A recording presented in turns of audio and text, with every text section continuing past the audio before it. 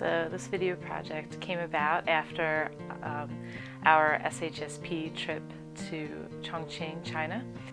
Physical therapy students at that point were led by Dr. Sam Pierce to provide training for the physical therapists at the orphanage, as well as assessing the children in the orphanage. And at that point, the orphanage staff asked for further in-servicing, either through some sort of video conferencing or video resources.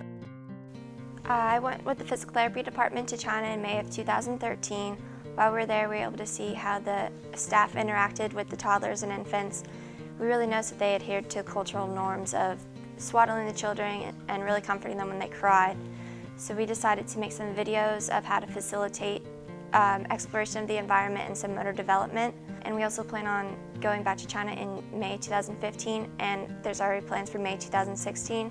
So we really hope that it will be an ongoing process with the Love Manor staff to help facilitate better development in these children and give them the best advantage. This project is really exciting because it's come out of an interdisciplinary program through the School of Human Services Professions, but it's connected our students with communication students, and that's something that we would not ordinarily have the opportunity to connect with. What we do in the comms building is we shoot and we try to get that as accurate as possible, and then after we get all the footage we need, we come back into this room and we can use the editing suite that we have here. We can go downstairs and edit, and we can do voiceovers. So we have all these different parts of the building to actually produce a final product.